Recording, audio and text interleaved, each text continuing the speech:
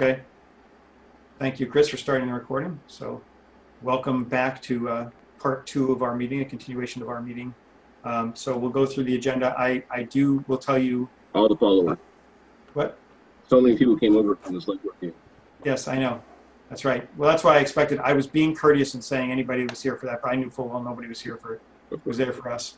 But what I will say is I understand, I know some people want to go see the waste of time, the debate tonight. So we'll try to wrap up within the hour so that you can watch that.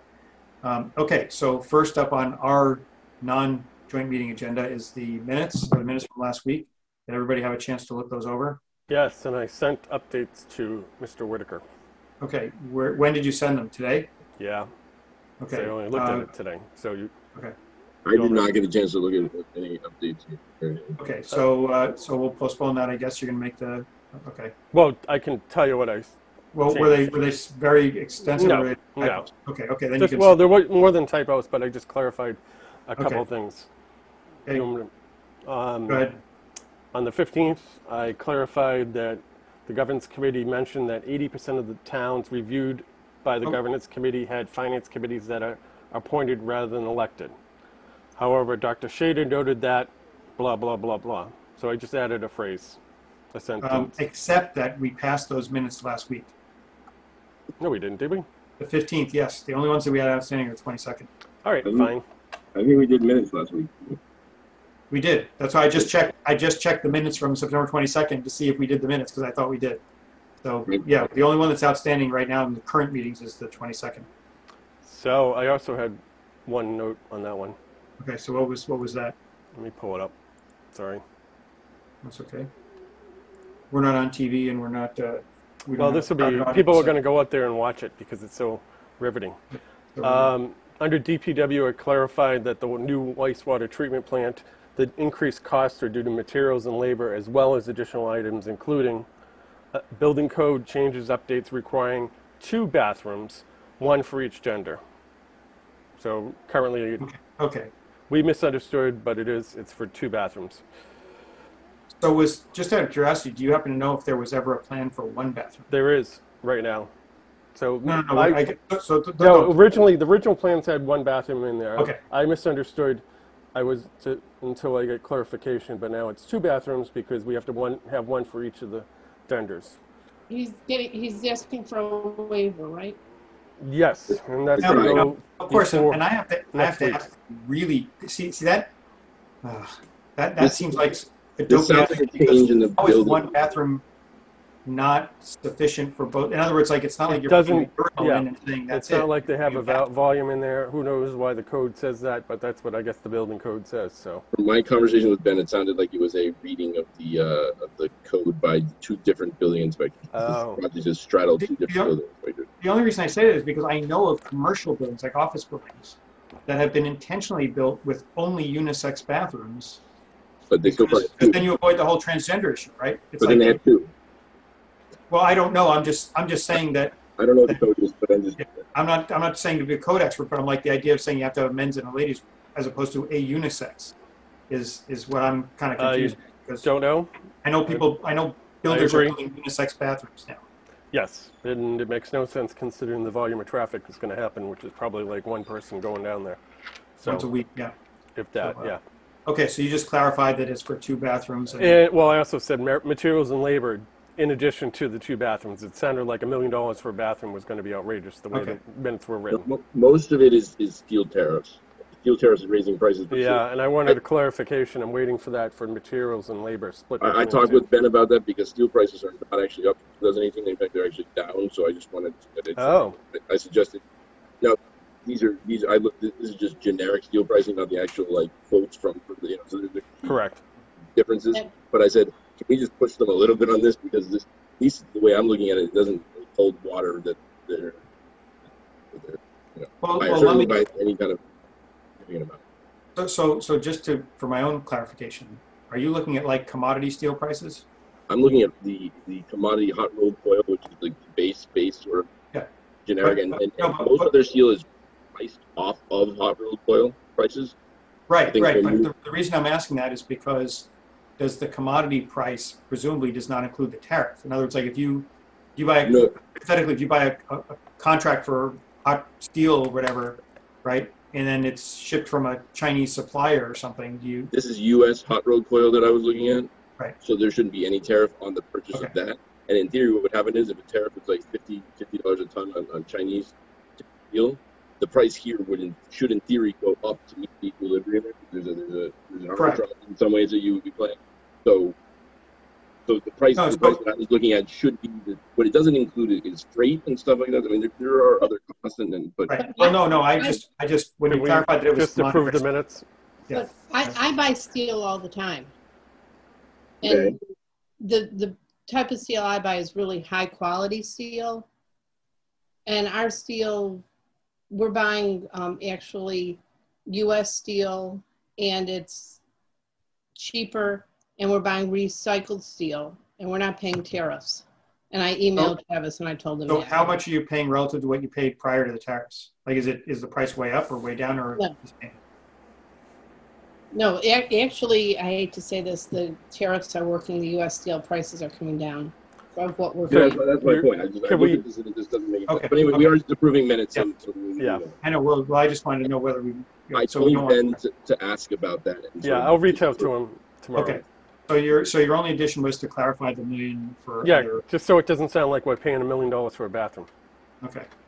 Hey, they sent a $23 million toilet to the space station. So. We already got it. Yeah, we already got it. Well, let's Okay. see. So if that's the case, I'll entertain a motion to approve the minutes for my second as amended. So moved. Second. Okay. Any further discussion on the minutes? Okay, then let's proceed to a vote. Mr. Alfred? Yes. Mr. Whitaker? Yes. Mr. Murphy? Yes. Ms. Emer? Yes.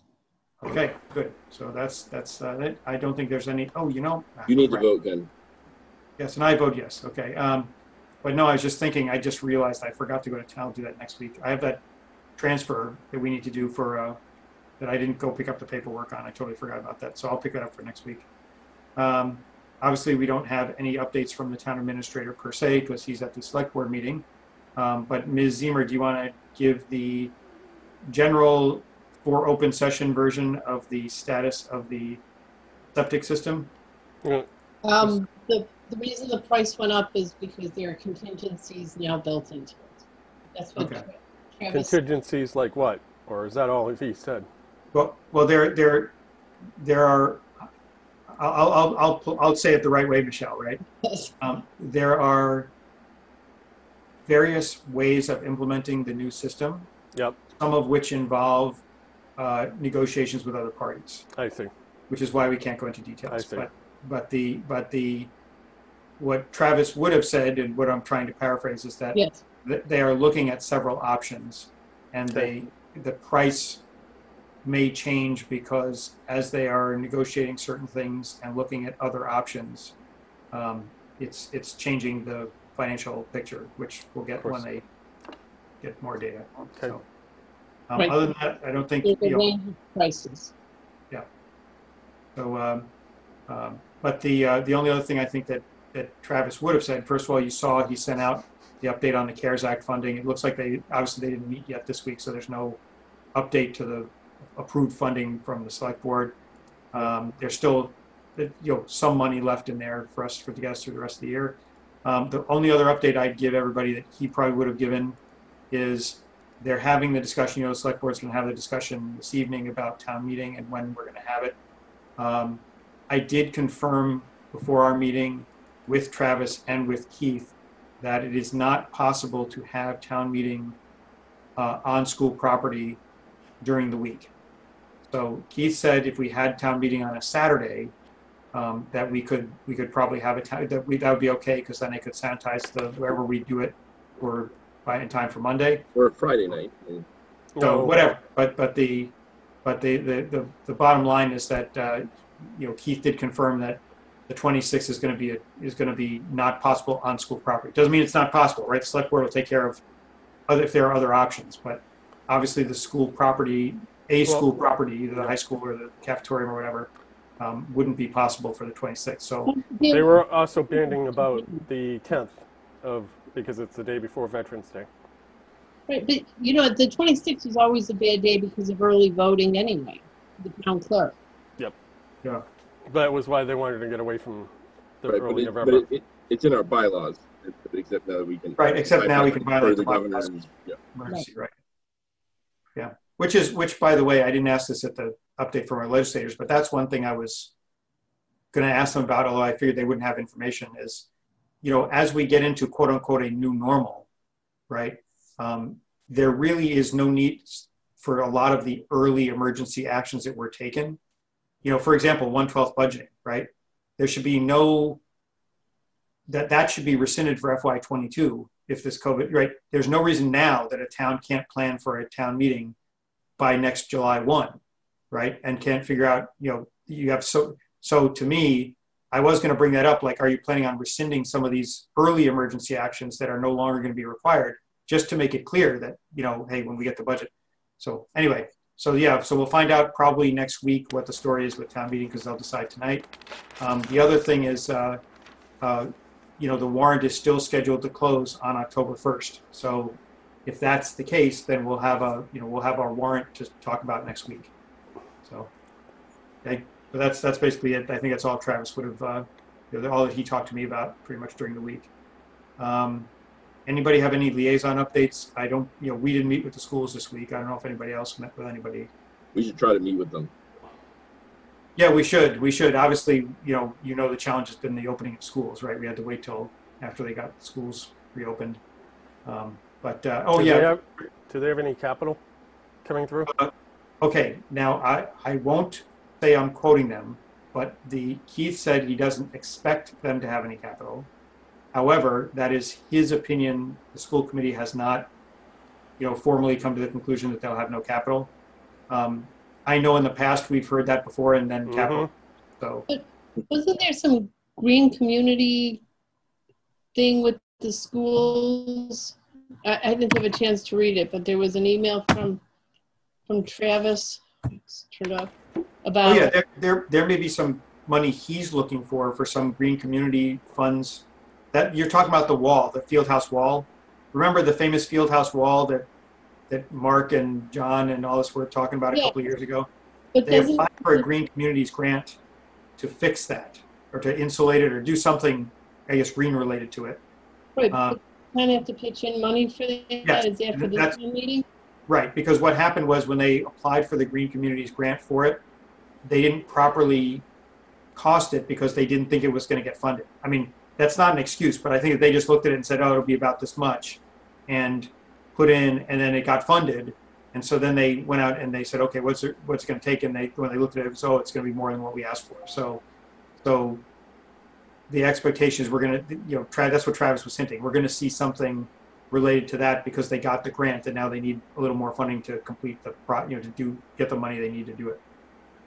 But that's going to be on this warrant, right? Yes, that's going to be something either going to be that's on Travis's list already, I think. Right. Okay. Okay. Any other liaison updates? Mark or Ben, do you have any? Other than the 2 toilets that you gave us already? Yep, that was about it. I'm still trying to get numbers clarifying why it was a $600,000 increase. Yeah. Okay. So and there is one other thing I'll get back to. Actually, this will be we'll talk about FY21 later. Financial matters related to the COVID pandemic. Obviously, we don't have the chief here either, so everybody knows that. I think we're red now officially, right? Another case today. We're up to 94, so we'll be red for a while. Yeah, we're going to be red for what? 94? Yep. Yeah. Wow. So, at the beginning of September or something, we were at 73, I think. Yeah. So obviously you get very limited information about the cases for privacy reasons, but the understanding that I have from the limited information that's available is that it is not related to the schools at this point. In other words, like, the only case I don't know about is the one today. All the other ones were either that one the chief update last week, there was a facility that had an outbreak, or that one residence without any school age children. Right. So that's why I said we don't know the details, but the key thing for anybody who watches this later is that it's not school related. So at the moment, at least, our case counts are not being driven by a school reopening. Okay. Any other issues? I don't think there's much to discuss pandemic related this week. Okay, so FY21 budget. I think that we want to just spend a couple of minutes here just talking about, first of all, what you heard, but the other thing is you guys all got the email this week. Free cash has now been certified. It's north of $2 million. We have to start thinking about what the plan is. I think that, if you we're in a good position from the point of view of we've got FY21 covered, so to speak. Yep. You heard me say to our legislators that, I'm still skeptical not because I think they're going to necessarily break their promise. I understand and appreciate that they're doing everything they can to, meet that commitment. But obviously I'm a little bit concerned that the numbers still don't add up, as I said, right? And look, don't get me wrong, right? I would be, happy if we got level local aid. But there are two things that I didn't hear tonight. First of all, Carolyn, I think, was more candid in saying cuts might have to be considered, right? So I think that, anybody that walked out of there and said they didn't hear the word cuts, they did hear the word cuts. Carolyn said it twice, as a matter of fact. Right? Only Carolyn said it, though. Yes. No. Karen did refer to it at the end where she said a third, right? Oh. She said, right? When I asked her about FY22, she said, That was 22, right? She seemed very committed to maintaining the flat local aid. And that's why I said I appreciate that. I just don't know if as I said, I hate sounding like a doomsday guy. But to me, I'm data driven and I don't see the data to support getting there yet. Now, I could be wrong, and I will go to that meeting on the 7th, like I did in April, to hear what they say about because that'll tell you right there. If they come in and they say, hey, it's still $6 billion, if they look and say, hey, the economy's recovering a little better, we think it's going to be much less, then I might feel a little bit easier. But how do you raise revenue? She said there are ways to raise revenue. Raise taxes. Well, right. raise taxes, or what I'm more worried about is that they would end up filling it with a bond bill. Like they bond it to raise money in the current fiscal year. And then, basically in a backhand, they have to balance a budget, but they do it in a backhanded way by taking on debt to do it. Right. Right. So yes, it's not like the federal government where they can just print money and run deficits forever, but it is in essence running a deficit budget and just filling it with a bond offering. But you can raise $3 billion in the debt markets and pay it off over 20 years or however long, and it just impacts the future years by that amount, and you just are right. Yep. Right, and that's fine, but that's again, the only concern I have is, as you said, it impacts future years, and obviously it's less because you're not taking the whole thing in 1 year, blah blah blah.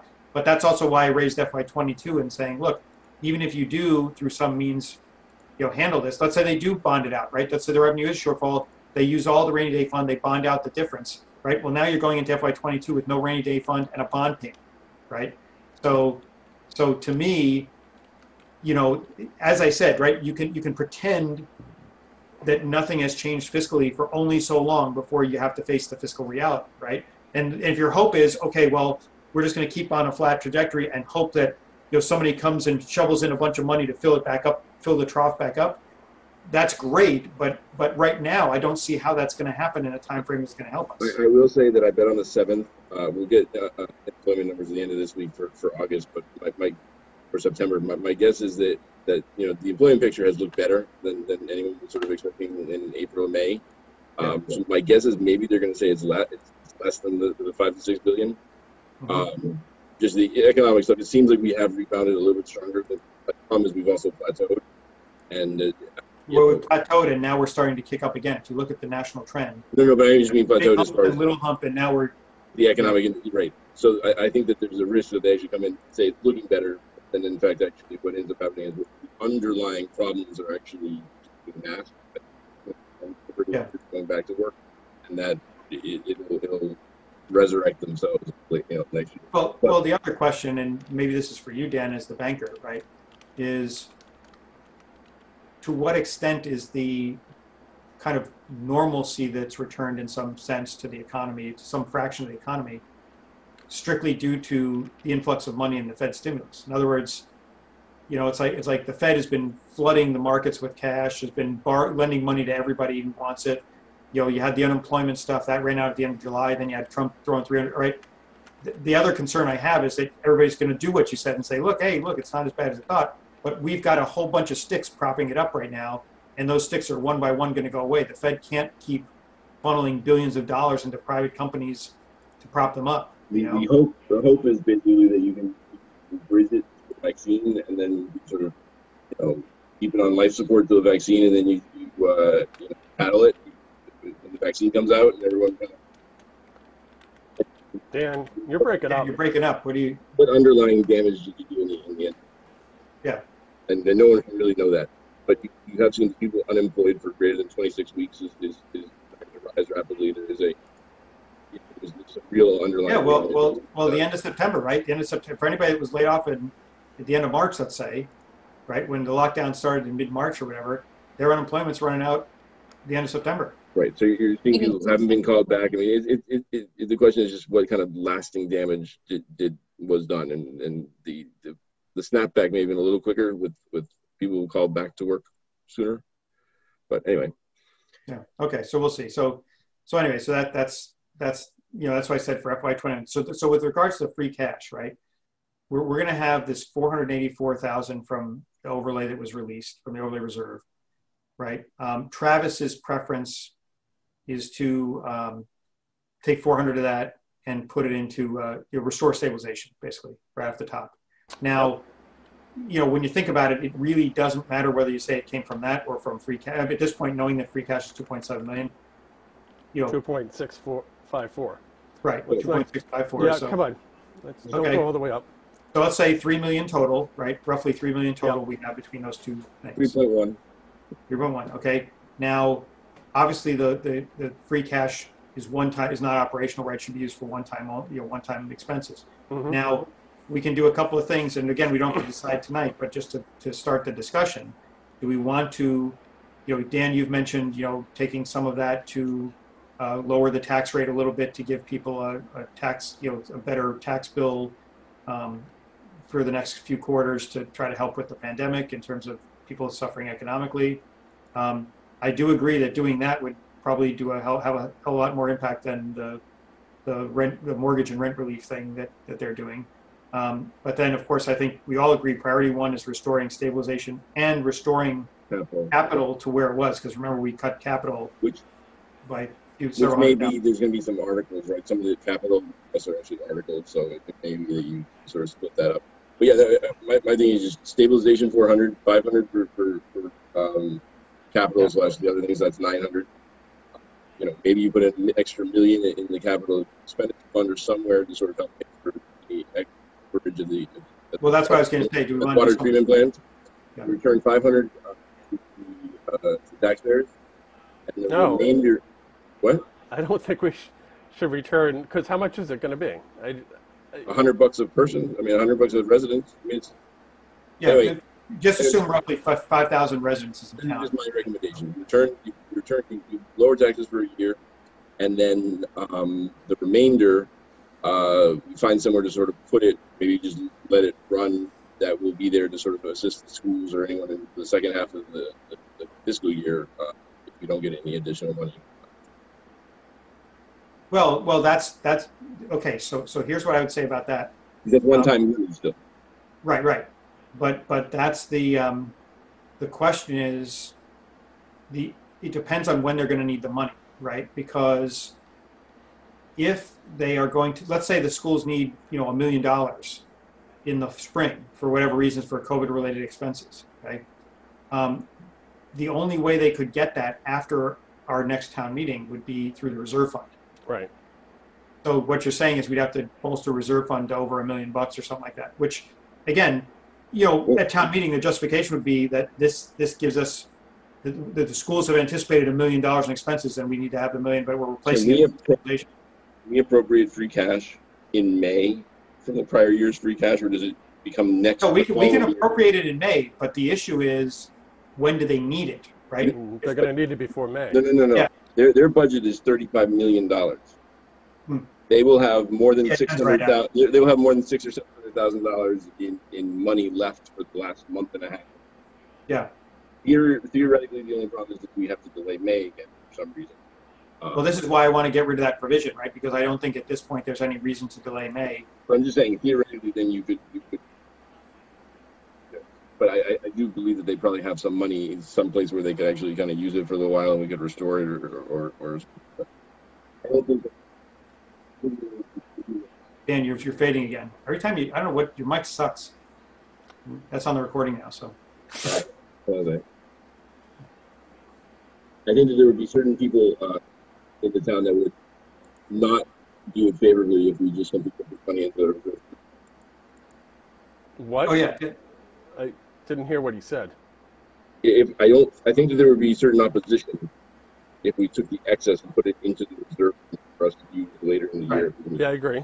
Right. Unless we have a specific thinking that we're concerned about the schools or we're Right, that's why because we'd have they're to banking on getting money from the feds, but I don't hear that unless you guys have heard something that we're expecting X amount of dollars additional for the second half of the year. Yeah. Well. The thing is that if right now we have this. I mean, technically speaking, I'll be anal because we have the money, right? Technically speaking, we would want to make the reserve fund 715, right? Because we were at 315.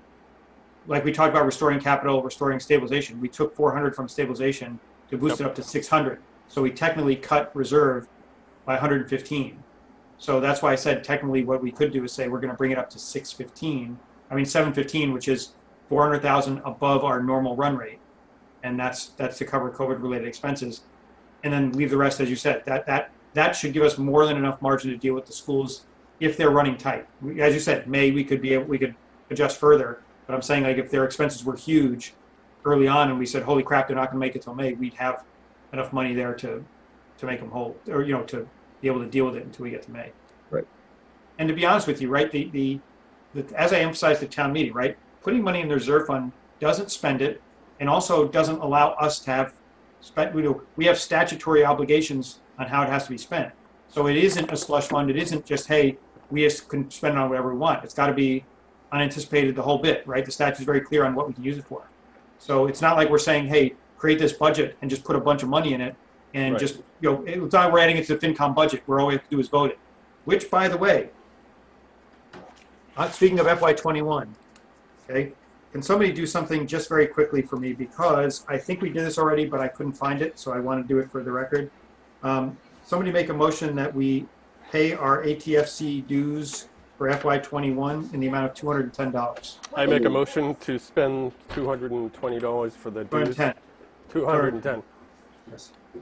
So Okay. moved. Or second. Okay. Let's take a quick vote on that. Any further debate on that? You proceed to vote. Mr. Alfred, Aye. Mr. Whitaker, Yes. Mr. Murphy, Yes. Ms. Zemer. Yes. I actually don't remember doing that. So Well, I know we did it for FY20 late in the year, but then I Yep. thought I got the bill like a week later and did this one. But then I said to Sharon, I'm pretty sure we approved it, but she said, I don't know, go through minutes. And then she said, I'll just pay it as soon as you, and I said, I'll just do a confirmatory vote anyway, just to make sure we're covered. So now we're covered, because I had that right in front of me for that reason. So, okay, so we'll talk more about the plans for the free cash, but start thinking about that in terms of which way we're going to go. Travis is going to have his own ideas, I think, for what's going to, the one kind of administrative thing to be careful about, which I know Travis is aware of, is our capital expenditure fund, technically speaking, cannot be used on anything that can't be bonded, which is Right. why we couldn't do like the senior center repairs, things like that, right? So I have myself concerns about things like a sidewalk study. It's one thing if you say we're gonna pay for design plans as part of an approved, like the water treatment plant for. I mean, it doesn't apply to water, but that's gonna be an article. That's gonna be an article, and that's part. That was what I was saying. The 500 that we would sort of put capital wouldn't necessarily go to the state. It would be part Free of cash. He has it as a separate article. right. That's what I was going to say. So what he's going to do is going to take the study money from free cash, and that's because I told him I don't think you can fund it out of capital. Yeah. So if that's the case, then that's fine. But then we have to. I would separate that from capital and say, if we cut capital by whatever it was 400,000, 300,000, that we at least restore that amount, and then use some free cash for the state. In other words, I wouldn't count, because that's not technically capital, I wouldn't count that as restorative monies for the capital expenditure fund. So anyway, think about that. We'll talk about that next week. We'll get into the meat of it, because we'll either have to next week because town meeting will be on the 26th, or we'll have a little more time because it'll be moved to whenever they move it to. But the warrant will be final, and we'll be able to start, I think, chunking through it. We don't have that much stuff for this fall, and as you heard from our legislators, we're not going to, they're telling us bank on level local aid, but frankly, we don't need to do that. So I'm not going to recommend spending any of the potential additional local aid that we might have. In the worst case, best case / quote unquote, where the feds come through and local aid does stay steady, right? That's just more free, more free cash for next year, or lower tax rate for next year. So. Oh, did you see an email just came from Travis? 12/5? They decided to move town meeting from, stop, I'm sorry. I pressed the button and Saturday 12/5. Saturday 12/5 at 1 p.m. Why so Okay, late? so we now have a little more time. Why, what, so late? Why so late? Yeah, It is. probably because of Thanksgiving, but I agree, I don't know. No, my guess is because they want the governance committee to have bylaw recommendations. Yes, I know, that's probably what they want to do. Let me I- check something here. Just gonna check the calendar. So December 5th. Okay. Okay. That'll be fun. At 1 p.m. at the high school auditorium. Okay, that's actually not bad, because I think that if we can have it safely, obviously we could fit enough people in there, I think. The question is, are they going to have overflow, and what's the seating going to be like? What's the spacing going to be like for, because I don't know what the capacity is normally of that auditorium. It's obviously 600 or high. 700. Yeah, so if you figure you do every 4th or 5th seat, you still get 200 in there roughly. So that might be good. We'll see. Okay. Okay, anything else on FY21? Nope. Okay, now we have obviously less. Now we've got a little time, so we'll talk about the warrant and stuff. Okay, number 7 is the warrant. Obviously, the warrant, the things just got moved. What I'll confirm with Travis is whether the date for the closure of the warrant is going to get moved, or whether they're going to close it on October 1 and then just have the meeting later. No, because that's that's probably leave it open so they can get the governance committee. So. Well, no, they can. The select board. There are two things that I think need to be understood. One is, if it's open, then petition articles must be allowed, right? In other words, by our bylaws, right? So if the warrant's still open and somebody wants to submit a petition article, but the other thing is that they can. What? 100 signatures for special town meeting. What? It's 100 signatures for special town meeting. I thought you could have a petition article. No, you can. It's just in the spring it's 10 signatures. In the fall it's 100 are needed. Okay. So realistically, you don't get petitions in the fall because you don't get 100 people, right? Okay. I knew there was something in the fall town meeting. Now there is one thing that would be interesting, and I'll just throw this out there. I mentioned this at our prior meeting. I would like to see a bylaw change to not allow bylaw changes at special town meeting. That was in our bylaws for many, many years, until a provision was added in 1995 to allow the select board only to add bylaw changes as special.